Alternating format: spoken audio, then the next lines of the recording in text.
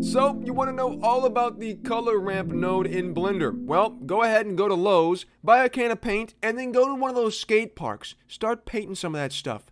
Color ramp. Hey guys, welcome back to TutsByKai. I'm Kai, and today we are back in Blender 2.9 Eevee. Once again, taking a look at how to use the color ramp node. All about the color ramp node today. By default, we only have one color availability, so we can change the base color, and this is pretty much just going to change the entire color of our object, which is very useful if you're doing, specific things. Maybe you just want to have like a red ball, like in Jing All the Way. I don't know. You want just a single color ball. Well, maybe that's not good enough for you. Maybe you want more than that. Maybe your heart desires multiple colors. Okay, so this is what we're going to do. We're going to hit Shift A, and we're going to search for a color ramp node right there. Boom. And we're going to grab that and put it right there. Look at that, boom. It looks better. It looks so much better already. Doesn't this whole node setup looks gorgeous already, right? All right, let's hook it up. We're gonna plug the color into the base color of the principal BSDF, and you can see it's not gonna change much. It's gonna get very slightly gray, as you can see, compared to that white, right? Very slightly gray. The reason it's gray is because if we look at this color ramp node, you can see down here at the bottom we have this factor, which is on 0.5, which means that our color for our sphere is being drawn from the exact middle of these two colors, which is black and white. So the middle of black and white is gray, obviously. So if I hit this little plus, you can see it's going to put one right there in the middle. And this is the color that we have being represented right there in the exact center. So if I wanted to go and change that, we can go ahead and pull this either to the right and make it more white, or we can pull all the way to the left and make it more black, obviously, right? Which is very cool. So we have the ability to change the factor and how much these two different points that we have are influencing our sphere. Which is nice. So I'm going to put this back on 0.5. And what we're going to do now is, let's say I don't want black and white. Let's say that I want this one all the way over here that is black currently to be blue. I want this one to be dark blue like that, right?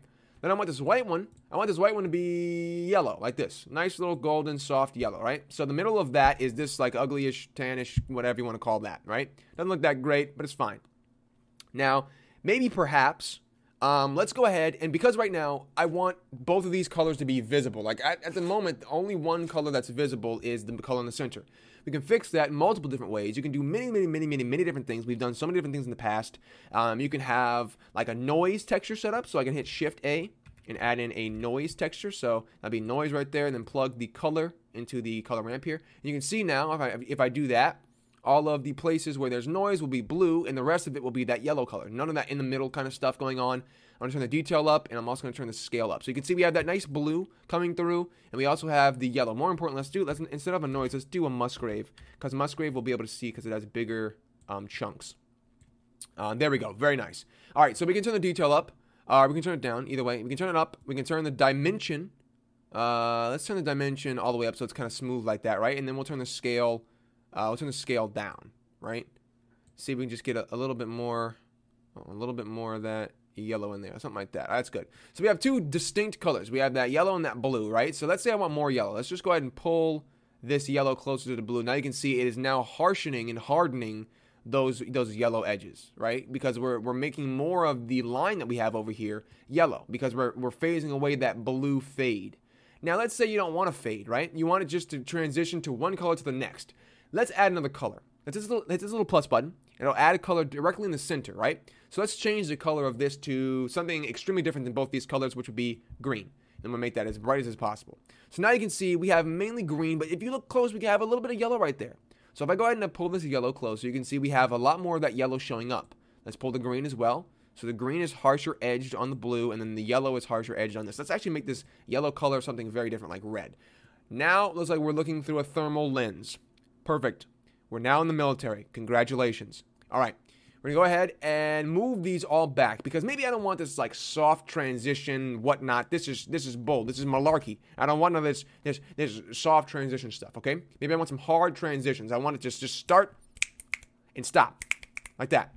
We're going to change this from linear to constant. Now, constant, you can see instantly all of those, that fading just goes away. It's completely gone now, and it is just doesn't exist, all right? So let's go ahead and pull these back, and now you can see we have those very harsh. Let me get rid of this dimension a little bit. There we go, much better. So you can see we got those very harsh edges compared to this, right? So that looks much different. Now we have this hard edge. Let's go ahead and grab this red and pull this red back as well. So we can create layers, as you can see, right? Which is very, very cool. And you can't really do this any other way in Blender.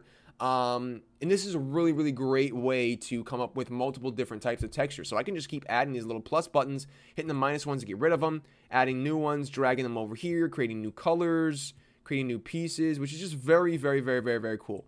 So you can see how we can have so many different, like, layers or whatnot, whatever you want to call it. We have so many different choices and ability to add a lot of different layers. Now, let's say you want to go ahead and do something a little different. Let's get rid of this Musgrave and let's put this back to default. So if we hit this little button right here, we can hit reset color ramp and it'll reset all the colors, which is nice.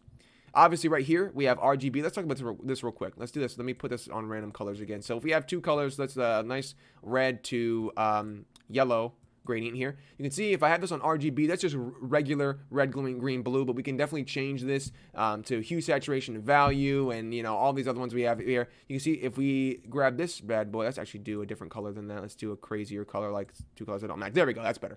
All right, so if I have this on RGB, it's just going to transition from blue to yellow. It's going to make some nasty color in the middle, like whatever this color is, might as well be gray. We don't want that. Maybe you want just, it just changes the hue and saturation to get there instead. You can see you have all these different colors in the middle now, which is just absolutely awesome. The same thing with this one as well. So we have near, far, clockwise and counterclockwise as well, which typically you only want to stay on the near and RGB, but it's nice to just have those there. So real quick, let's go ahead and do one more thing that's very important. Maybe you want a gradient. Maybe you actually want to see this gradient show up on the sphere instead of it just being purple. Purple is this middle piece, so it's only drawing from the middle.